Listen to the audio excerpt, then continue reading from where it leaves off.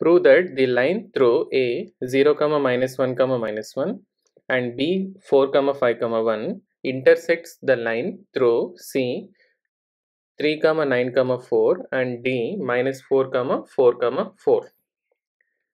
So we know that the line joining through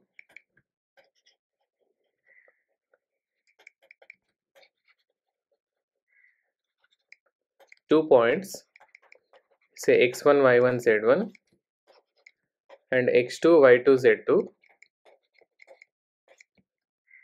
So equation is x minus x1 upon x2 minus x1 is equal to y minus y1 upon y2 minus y1 is equal to z minus z1 upon z2 minus z1.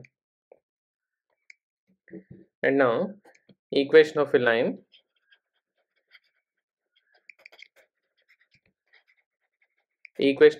joining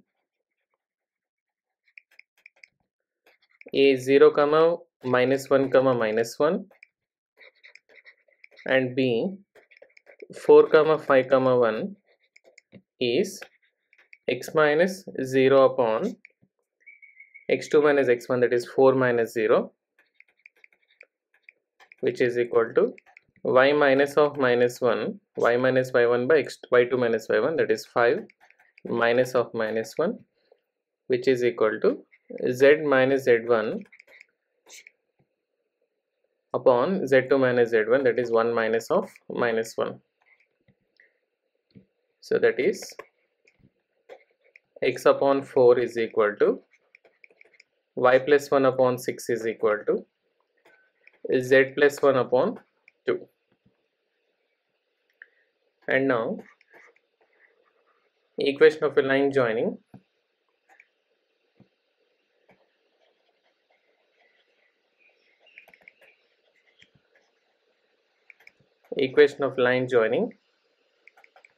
C and D. The point C is given 3, 9, 4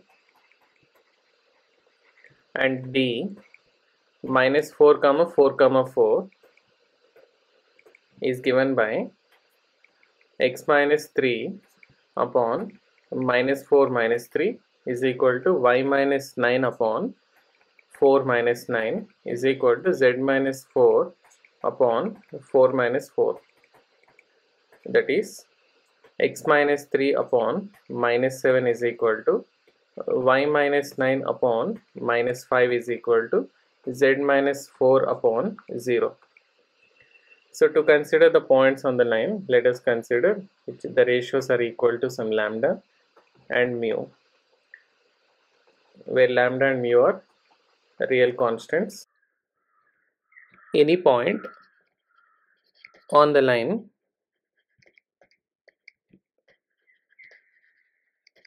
AB is of the form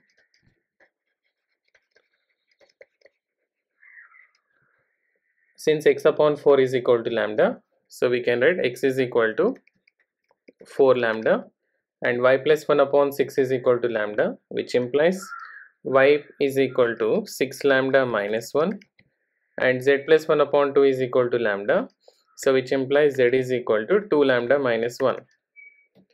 So we can consider the point, therefore 4, 6 lambda minus 1, 2 lambda minus 1 is the point on the line AB. Similarly, for the point on the line CD, any point on the line CD is given by minus 7 mu. So we can consider here x minus 3 upon minus 7 is equal to mu, so which implies that minus 7 mu plus 3 x coordinate and y coordinate we can write minus 5 mu plus 9 and z coordinate 0 into mu 0 plus 4, so we'll get 4. So any point on the line is minus 7 mu plus 3, minus 5 mu plus 9 and 4. And for the lines to intersect, for the lines AB and CD to intersect, they must have common point. They must have common point. So let us equate these 2 points. So which implies 4 lambda comma 6 lambda minus 1 comma 2 lambda minus 1 is equal to minus 7 mu plus 3 comma minus 5 mu plus 9 comma 4. So these both are equal, for which the coordinates we can write 4 lambda is equal to minus 7 mu plus 3, or we can write 4 lambda plus 7 mu is equal to 3, and 6 lambda minus 1 is equal to minus 5 times mu plus 9, or we can write 6 lambda plus 5 mu is equal to 10, and we can write 2 lambda minus 1 is equal to 4, so which implies lambda is equal to 4 plus 1, 5 by 2. Substitute lambda is equal to 5 by 2. So in the equation here, so we'll get 6 into 5 by 2 plus 5 times mu is equal to 10.